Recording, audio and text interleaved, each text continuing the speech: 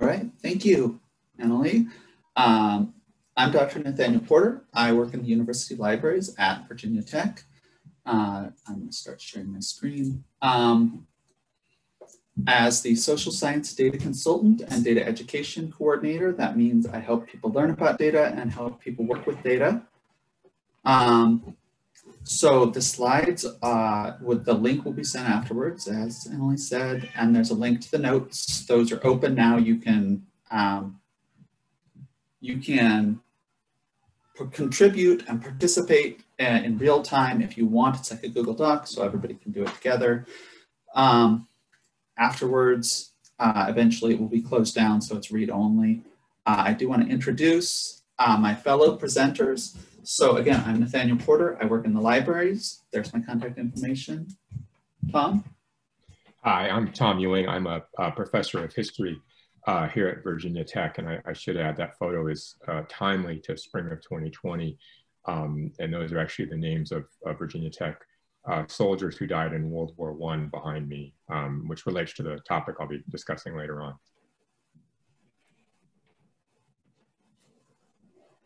Hi, everybody. I'm Ann Brown. I'm an assistant professor at Virginia Tech in University Libraries with Nathaniel. I serve as the science informatics consultant to the university. I'm a biochemist by training, but I've learned a lot to work with data, and I train students in how to do this through undergraduate research models. So I'm going to talk to you all a little bit about how I framed this in an undergraduate research context, and I have students from all over the university engaged in my group using data science principles to help researchers with their data. Awesome, thank you, Tom and Ann. So a little bit about our presentation to help you sort of center yourself before we get going. The background, we are all at Virginia Tech. It is a large land grant university in Virginia, rural Southwest Virginia. We have a large engineering program that we're known for, but we have a very wide distribution of people engaged in lots of different kinds of learning. And our motto, ut prosim, that I may serve, comes up a lot. And I think you'll see some of that through here, that the data learning we're talking about is not just static data learning like a high school or middle school science lab.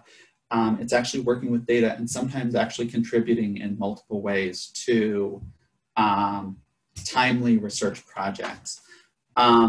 We do also have a strong emphasis on experiential learning and on data education at Virginia Tech. We'll talk about a little bit more, so that's a little context. Each of us will in turn present about one model of undergraduate learning with data. I'm going to talk about Intro to Data in Social Context, which is a lower division course focused on thinking about the implications of data and learning that through hands-on approaches. Tom's going to talk about topics in data and social context, which is sort of the sequel to that course and is newer and really digs into one type of data, one topic of data, and has done some exciting things this last year with the Spanish flu pandemic. And then Anna's going to talk about DataBridge and other programs through the libraries where we actually have undergraduate and graduate researchers helping faculty, staff, other students at the university with exciting research projects. And then we'll have some time at the end for reflections and Q&A. We encourage you to use the Q&A or the collaborative notes throughout. So first, Intro to Data in Social Context. Here's the sort of motivating question of this course. It's how can you teach the ethics and societal implications of data as well as applied data analysis, actually having people do it, to a group of 40 to 50 humanists, social scientists, engineers, undecided majors, pretty much anyone in college, with no prerequisites and be successful. And this is a major challenge, but that's the challenge that this course has set off to take. We teach about 5 to 8 sections annually at Virginia Tech now, and to date, we've had over 1,000 students come through this with really positive recognition. A lot of students have gone on to build on this in other ways, whether it's through the next class that Tom's going to talk about or other things, and build a passion for data and research.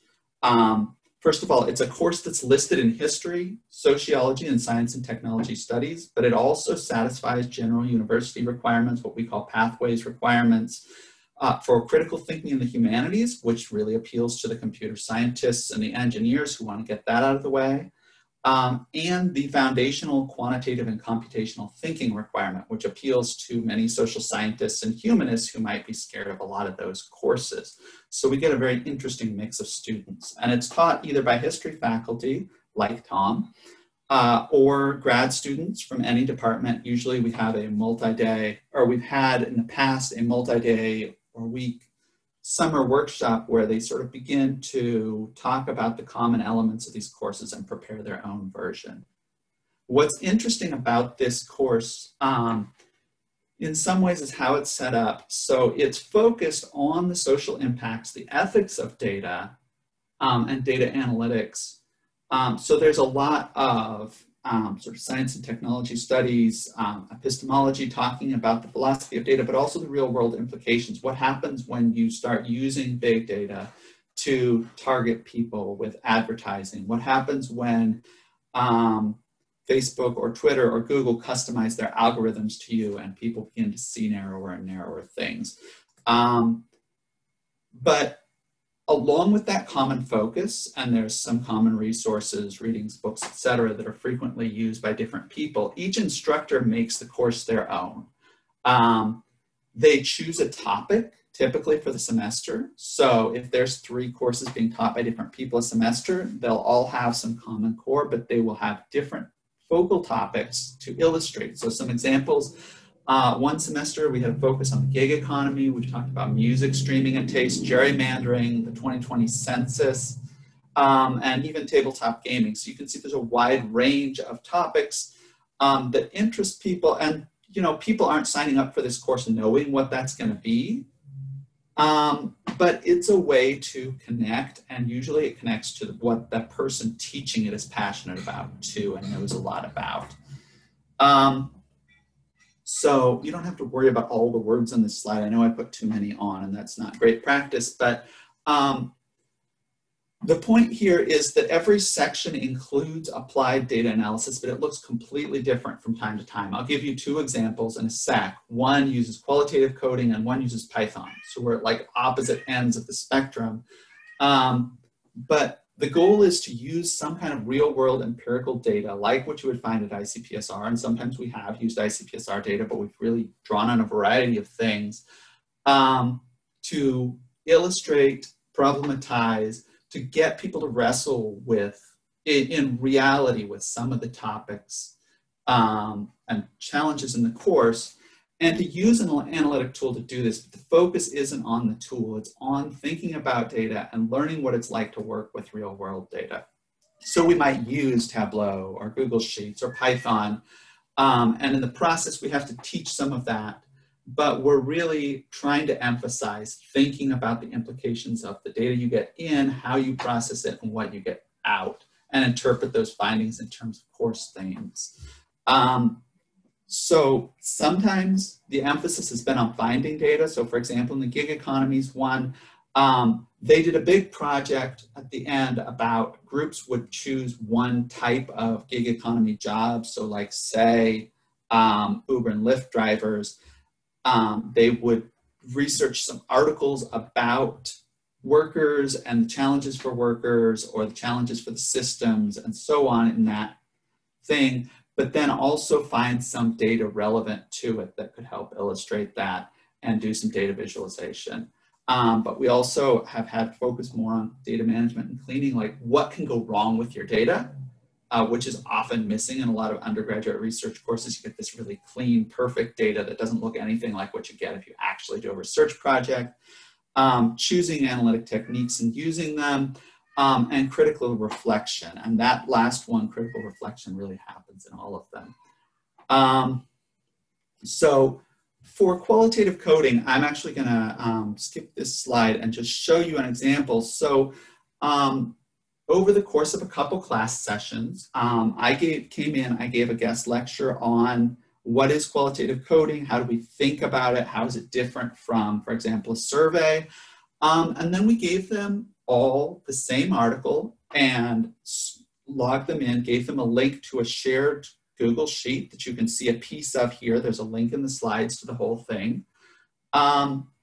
And taught them how to make a code book. So they would read through it, note down some codes, discuss the possible codes, and then we pretty much just set them loose and said, okay, here's a sheet, here's all the codes you guys came up with, find quotes that fit those codes and add the codes on. And then at the end, we taught them how to use pivot tables to analyze like how frequently different codes occurred. And they could use this in their final project with different sources on whatever their group's topic was to code a few things and to see how the qualitative and the quantitative connect and to use sort of a formal coding to do this. And with the Google Sheet, we could collaboratively have 40 students doing this at the same time and had very few problems actually.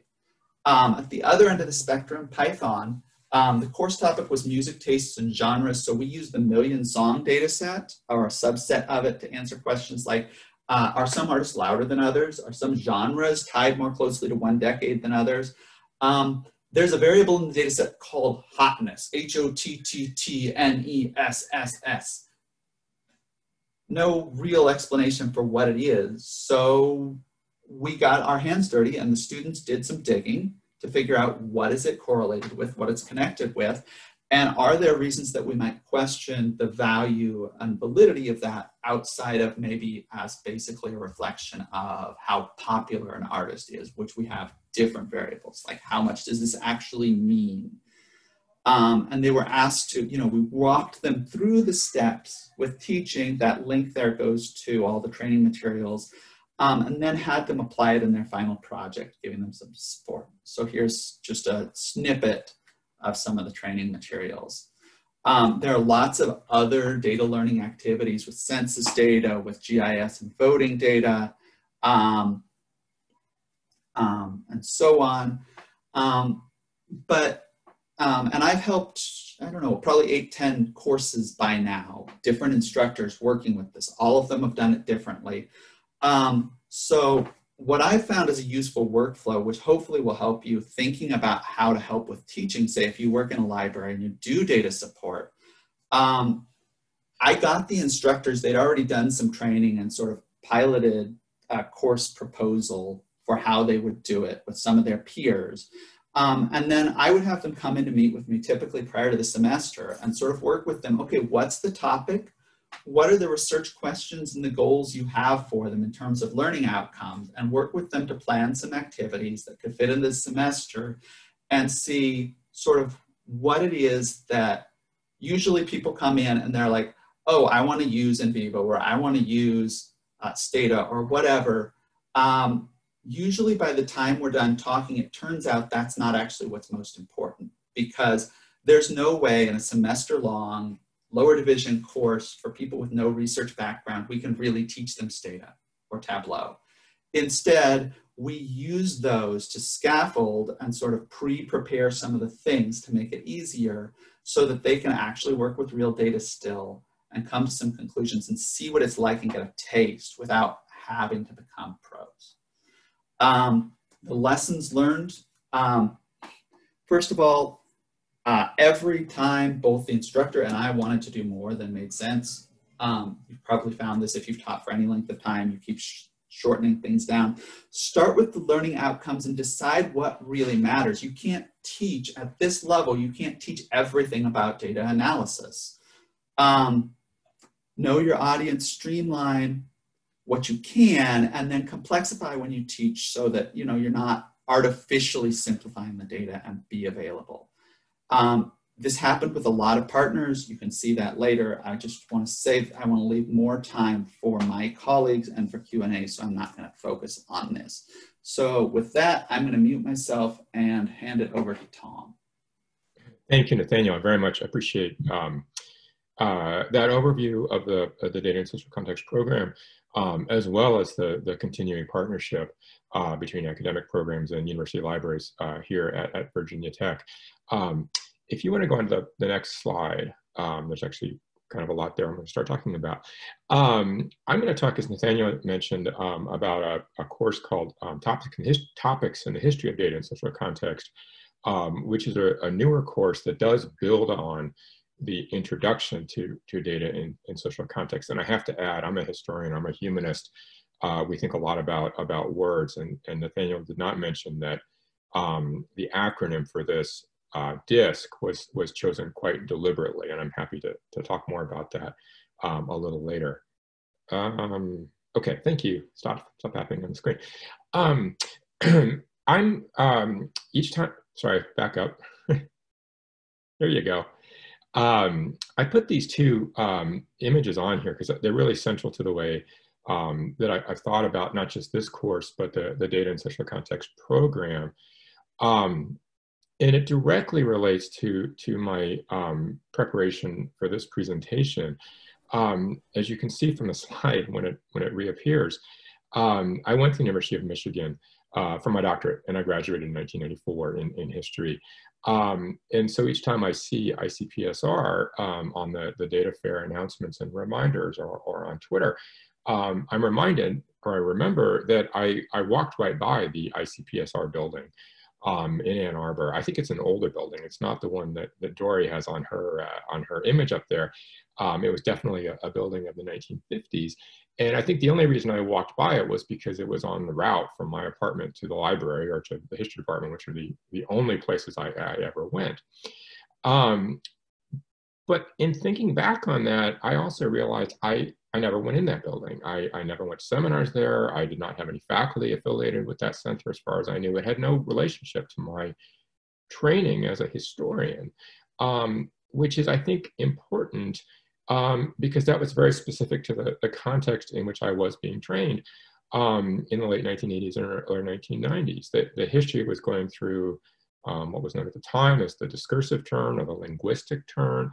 And there was a pretty radical move away from quantitative history that had been really important in the historical profession starting in the late 1960s and especially 1970s and into the early 1980s. And so while I was in Ann Arbor, walking past the ICPSR building, but not going in, there were these, really vibrant debates about, what kind of evidence matters, what kind of narrative are we looking for, how do we look at sources? But the influences were much more in the direction of interpretive fields. So anthropology, in my case, literary studies, post-colonial theory, certainly feminist theory. All of those things were extraordinarily influential, not just on the people that were training me, but on my subsequent development as a scholar. So a couple of years ago, when I started this Data in Social Context program, I actually had to go back and learn things that I had not learned in graduate school. I had no training in statistics. And so there's been a kind of interesting rethinking about what I consider important in terms of historical analysis and historical sources. And so I put these two images up here for a very specific reason. The photograph on the right is certainly a kind of evidence I'm very familiar with interpreting, thinking about a photograph, a moment in time, who are the people, what's the story being told, what's missing, and so on. It was, a pretty significant change for me to think about the image on the left, a chart, in this case showing deaths from influenza in the city of New York during the 1918 epidemic, not just figure out how to make that chart, but to interpret that chart as another kind of piece of historical evidence. It's actually also a narrative. There's a story embedded in that chart. There are questions about representation, about truth, about identity, chronology, which are all questions that I've been asking as a historian. I had just never really thought about them in terms of data. So when I started thinking about data in social context, it actually brought me back to this interpretation. Nathaniel, if you want to go on to the next image, this is the full photograph. This was taken on October 16th, 1918, in the city of New York. There is no identifying information on the photograph, which is stored at the National Archive. I've actually seen the print version, including the handwritten information on the back of the photograph at the National Archives reading room. You can get to it from the National Archives online digital collections. If you want to go to the next slide, the chart also is a historical product of this time. This comes from the Monthly Bulletin, Department of Health, City of New York, from December of 1918. And this was their attempt to visualize, to do data analysis on the daily deaths from influenza and pneumonia in the fall of 1918. So you can see the full chart on the left. I think this is a fold out from the publication. There's a really nice scan version available online. And then my blow up in the middle showing you the day by day, recording of these deaths from these two diseases and how remarkable that moment was in the fall of 1918. Going to the next slide. So kind of putting these two things together, both of them illustrate how important it is to think about the context in which these numbers are collected, but also to ask what they mean now and how we can think about them, from a historical perspective. And so this brings me, next slide, to the spring of 2020. And a course I was teaching called Topics in the History of Data and Social Context, History 26-24. The plan I made actually just about a year ago, when I started thinking about the course in October of 2019, was to ask this question about mortality statistics during the 1918 influenza epidemic as a problem of data and social context. How do people count cases and deaths? How do people respond to the epidemic as it was unfolding? And what does the 1918 influenza reveal about epidemiology? And we actually were I was planning to take the students from Blacksburg on the bus up to Bethesda, Maryland, and go to the National Library of Medicine, do a presentation, meet with the archivists and the librarians, and also epidemiologists that I've consulted with before at NIH. And go to the next slide. This comes out of a historical, interpretive, but also epidemiological problem, which is our knowledge of deaths in 1918 is actually extraordinary, is actually quite limited in certain ways. If you see any news report, they're going to say approximately 650,000, 675,000 Americans died from the epidemic in 1918 or 1919. And that might be correct, but the calculation of that death was actually done based on the registration states in 1918 from the US Census, which were about 32 states, 33 counting the District of Columbia. It was not the entire country. And those 32 states represented about 80% of the population. But if you look at this map, the colored states show the registration states, and there are pretty significant parts of the country that are just not included in that count. And Alfred Crosby, the historian who wrote America's Forgotten Pandemic, did a little bit of trickery here. He calculated that there were some number of deaths from pneumonia and influenza, late 1918, early 1919, and this represented 80% of the US population. And so he just extrapolated and said, well, if we, include another 20% at the same rate, that's how we get 650,000, which is not very good statistics. It's one thing if your 80% is representative, but if your 80% is, omitting significant parts of the population, that's pretty speculative. And if you look at this map, there are only 4 states, 5 states, from the kind of Southeast, Virginia, North Carolina, South Carolina, Tennessee, and Louisiana. But a significant part of the Southeast is completely omitted. And that's where most of the African-American population is concentrated in 1918. So in terms of kind of racial representation, this survey is even more distorted. And so what I wanted students to do was actually to fill in these blank spots using other kinds of sources, but think more specifically about what it meant to have these counts, this sudden increase in deaths in the context of this epidemic. So that was the plan in January and February. And then we got to spring break. Next slide, please. And things changed. Virginia Tech announced halfway through spring break that all classes were going to be done remotely. Students were not going to come back. We canceled the trip to the National Library of Medicine. And then when I started meeting with the students remotely, they had a different set of questions. They wanted to know about media and how do you know what's reliable information in the midst of an epidemic? Were social distancing measures effective in 1918? Because that's what they were living with in the spring of 2020. how did people know when the epidemic was over? I think we thought differently about that in March and April of 2020 than we do right now. And then what lessons can we learn? So we reconfigured the course. Next slide, please. And then the other thing we did, and this was working with Dr. Jeffrey Resnick, Chief of the History of Medicine Division at the National Library of Medicine, we did a virtual forum. You know, instead of going to Maryland and presenting, we presented online, kind of like we're doing right now. Each of the students were split up into project teams. They worked on different parts of this topic. We had some excellent commenters, Nancy Bristow from University of Puget Sound, Deborah Thomas from Library of Congress, and David Morins, who was science advisor to Dr. Anthony Fauci at NIAID. And then we had it open for review. I'll come back and talk about this later. Next slide. These are the 12 students who took part in this class. They had no idea when they signed up what we were getting into.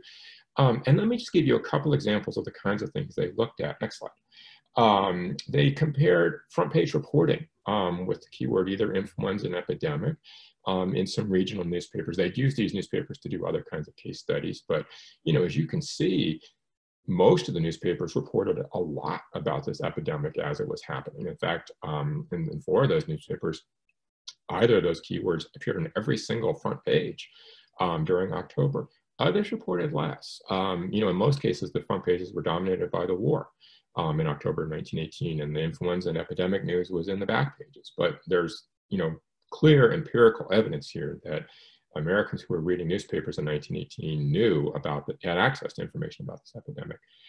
Next slide. We compared cases in 2 states, Indiana and Missouri, where we had good kind of granular data from the state health reports. Next slide. That let us compare death rates in Indiana by county, comparing both the rates and the total number to the population.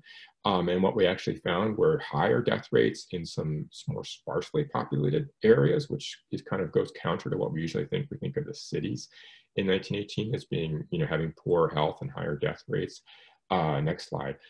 Similarly, when we looked in Missouri, we found a similar kind of pattern. Obviously, some of the larger cities, Kansas City and St. Joseph City, St. Louis, you know, had pretty high death rates, but then some pretty, again, sparsely populated counties.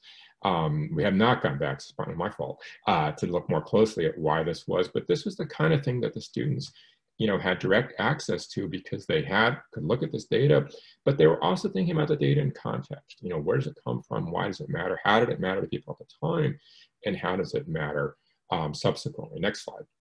So this is a screenshot of the presentation that we did at the end of April 2020. It was recorded. We had 500 people watching it live, and then 800, you know, have watched it since then. So you know, 1,200, whatever. 1,400, excuse me, you know, watching this presentation, which is easily 50 times the number we would have had if we'd actually followed the original plan of going to the NIH campus and doing this presentation to a smaller invited group. Final slide. Couple things here. The symposium got nice coverage. The NIH Record wrote a good article about what the students learned. Virginia Tech News has also done similar kinds of things. So I learned an awful lot, you know, from this session. You know, just in terms of how to, as Nathaniel suggested earlier, how to think about data, how to put data into context. You know, some of the skills that the students learned in terms of understanding the data and visualizing it, presenting it, talking about it. Obviously, studying an epidemic in the midst of an epidemic is a very, very difficult thing. I think it was emotionally hard on me. I think it was also hard on the students, particularly given everything else that was going on in their lives at the time. You know, but I learned a lot from it. I put 2 quotes on here. These were from the student evaluations of instruction in the spring of 2020. The first comment, certainly appreciating the opportunity to present at the NIH. The second comment, you know, in terms of the timing, that this was something that was immediately relevant to their lives. I highlighted the second because I really appreciate student evaluations where they recognize that I am you know, making up this course as I go. The student, you know, put a nice positive spin on that I was a collaborator participating in it. But I appreciate, you know, that this student and the others saw the uniqueness of this experience, not just the timing, but also the chance to think critically about what data means in a particular context. So I'll stop there and happy to address any questions when we come back to that after Dr. Brown's talk.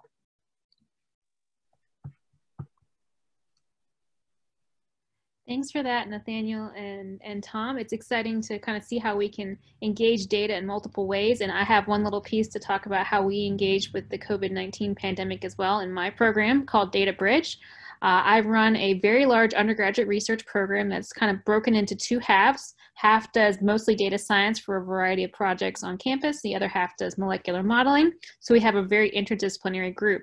And so for the half that does data science, we really have these students acting as consultants for different projects and things going on at the university, and that is the DataBridge program. I'm going to tell you a little bit more about that.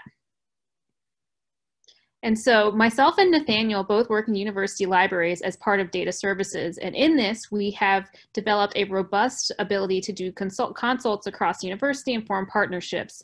One of the questions in the Q&A during Nathaniel's talk was about how many full-time faculty staff do we have. In data services, I believe we have 9 to 10 full-time faculty in different domains. I'll highlight those in a second. But one of the things, as our group is very new, I believe we're kind of 4 to 5 years old as an actual department in university libraries, we started to really understand what researchers need. And that's the fact that they need more data, and they already have a lot of data, and they need help with this. And so they need help with the data in all stages of the research lifecycle, creating, maintaining, managing, analyzing, and sharing it. There is an overwhelming burden upon some of people in different domains where there is continually a new tool coming out, new versioning of software breaking because of different kinds of dependencies, and kind of being in different disciplines, it's a lot to handle sometimes. And so our group really seeks to kind of help individuals across the university with this in their research and teaching by providing our services. And so we're really looking to enhance research impact for success in publishing and grant funding. And so data and informatics services at BT, we kind of operate on a 3 different kind of model system where we can collaborate with individuals. We can offer kind of one-off consultations, or we can be full-on partners where we're actually co-PIs on different grant applications. We can kind of take the approach of doing a T-shape of our services where we're having breadth and depth. And we have that breadth and depth because in our group, we have individuals that are from their actual domains, like science and health, which is where I come from. Nathaniel's in the social sciences. And then we also have experts in our group in visualization and engineering as well. And so with this kind of combined expertise, we can really offer a robust set of services to Virginia Tech, as well as being kind of data gurus ourselves. And so as we started to offer our consultations and kind of get ourselves known to the VT campus and beyond, we started to really realize, and we published a paper on this in the PERC proceedings in 2018, that there was really a bigger call for collaboration and partnership level services from us, where we were becoming kind of the data kind of experts on the project to really help the project go from start to finish. And the more we were able to engage with individuals from the start, the better the outcomes and the better the integrity of the data that could be published then and actually housed long term.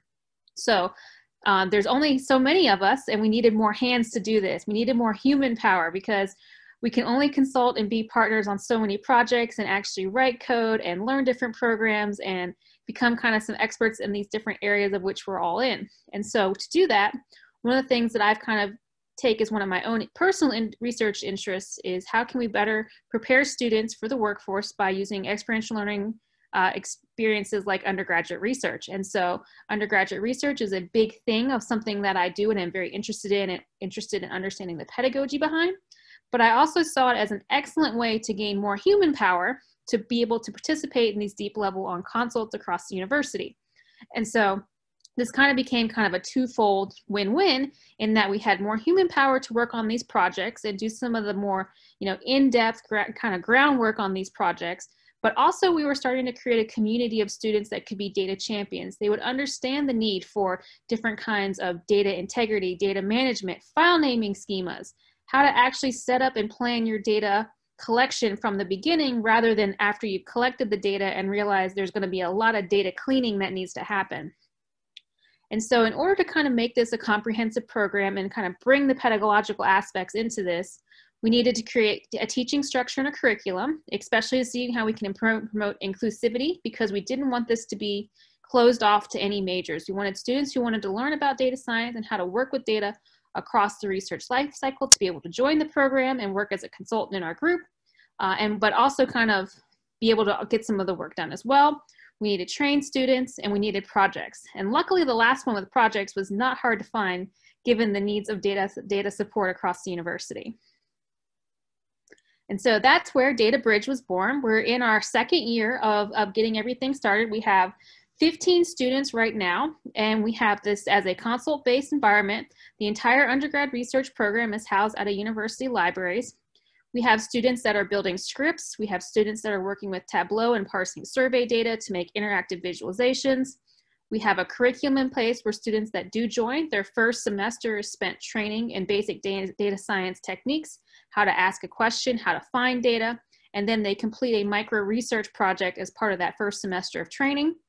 We have all students do that, even if they're proficient in Python and R or any other kind of, or JavaScript, for example, because we want everyone to feel like they're on the same playing field. And we want to make sure they really have the foundation there, not just kind of piece together pieces of information. The other piece I want to highly mention is that student success is a top priority. So we always want to make sure that we're supporting our students in doing these endeavors because it's often on top of a rigorous course load as well.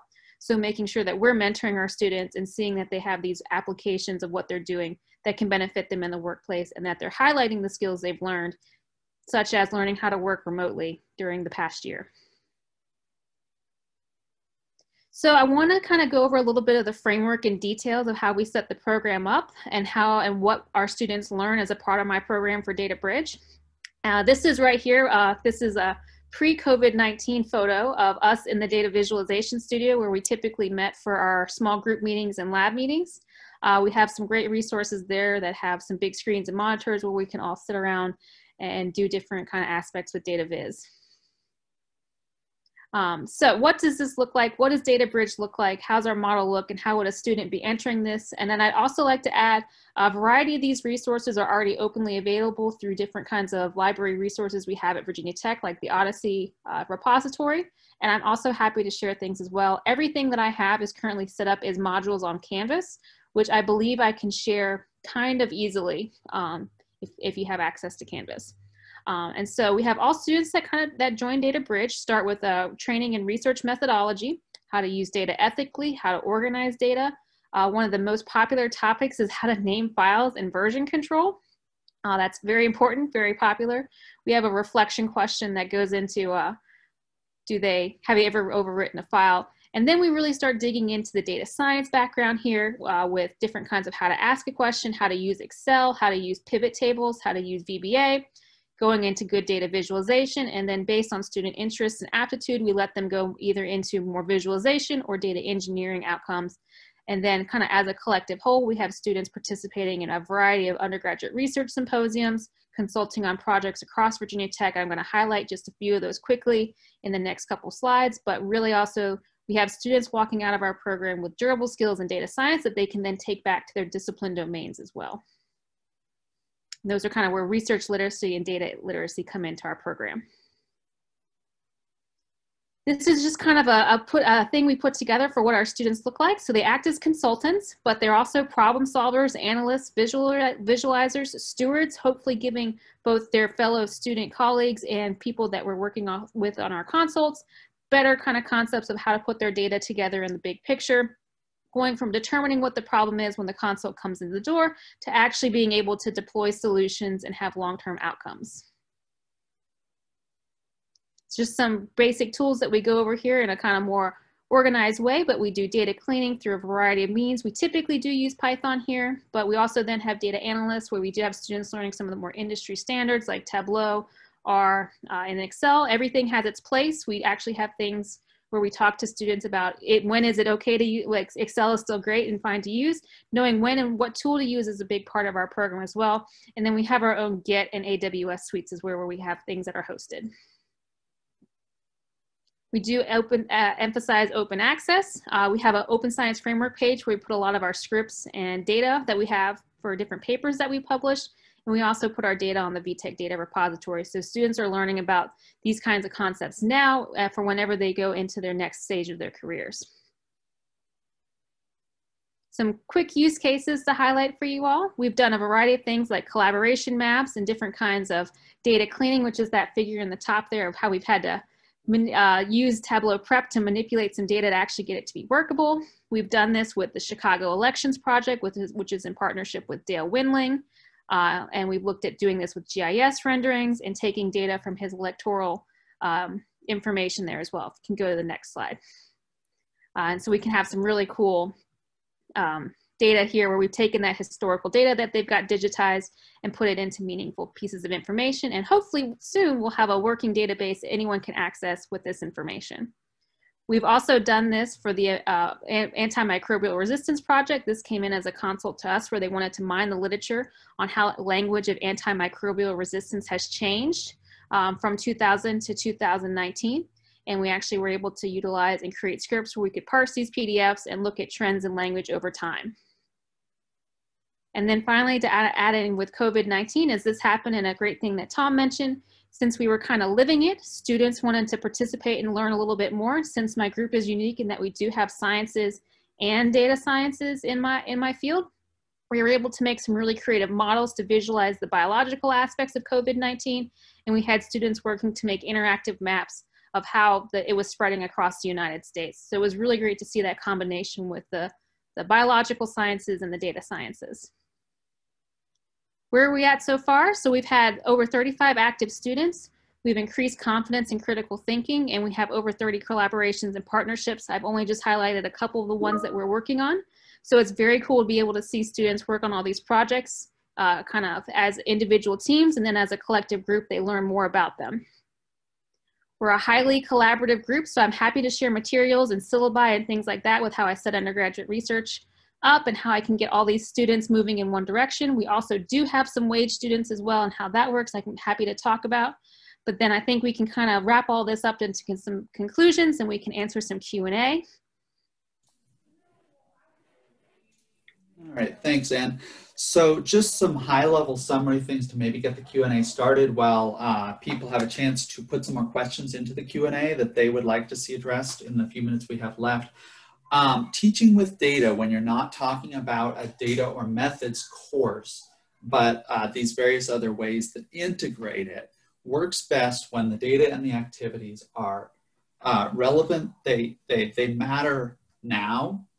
That came up multiple times here. They're integrated into the other pieces. It's not like, okay, now we've got our data time and now we've got our talking time and there the two shall meet. And they're really focused on what you really want the students to take away. And using real world data, not this perfectly clean, sort of like the machine learning iris data set example of everything is already ready to go, not like you'd see in the real world. And it relies on this scaffolding and building where you can lay the foundation for the principles of data, build it up by practicing, and then interpret together and work with people. So I'm going to put this slide up and leave it up, and Tom and Ann and I are all available to answer questions.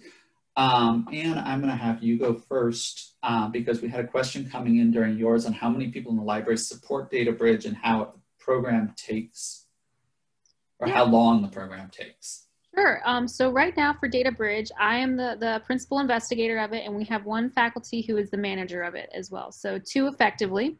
And then we have the program set up so that you could join as a first semester freshman and do the training. And then you can participate in the program until you graduate effectively. We're able to offer undergraduate research credits through a few different departments at Virginia Tech that I have affiliate status with.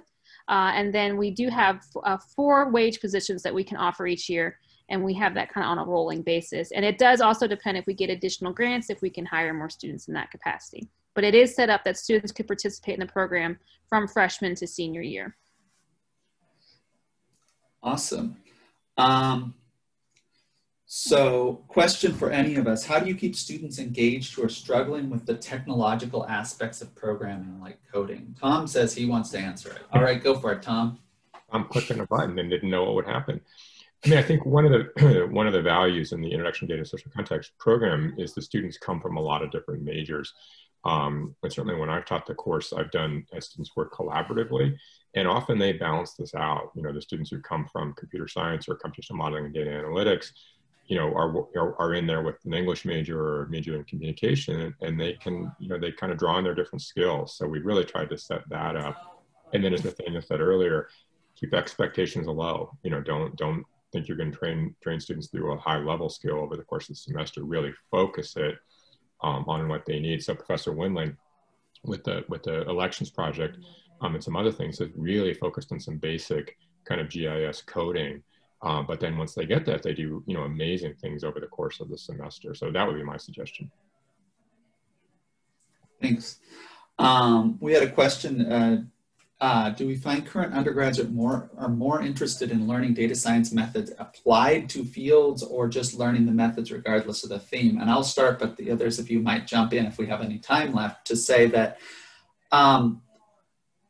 I hear people talk about wanting to learn data sciencey things like Python or R or whatever, but I find that students have a really hard time engaging if they don't connect it to something. Just taking a class where you learn to go through the procedures and motions of a coding language or something doesn't stick the same as applying it to some context. And that's why I think data and social context and DataBridge have both been successful. Yeah, I can also couple that. I think we've really framed things in our group as there's a problem to solve, and then let's think about how we can collectively solve it together. And then we have people that might have some of the more domain background kind of chime in with that. But when they really see it as a collaborative effort, they start taking the things they're learning in data science and then applying it back to their domains, which is a great way to frame it so it's not as intimidating for some students that say, I'm not in this domain and field. It really gives them more empowerment to move forward with learning these techniques and skills, is what I've found. And I'm sorry to interrupt this incredible conversation, but we do have to wrap up this presentation in order to make way for the next presentation coming up. Thank you so much to all three of our presenters. This was fantastic. Dory has posted our help email in the chat. So if there was a question that you didn't have time to send in or wasn't answered live, you're welcome to send that in, and we will follow up with anybody who does send in those questions. Thank you again so much. This was a tremendous presentation. I have personally learned many things I can use in my own teaching. So I want to say thank you so much to our three presenters, and thank you all to everyone who was in attendance today. And I look forward to seeing you at the next Data Fair presentation. Thank you so much. Bye. Thanks. Bye.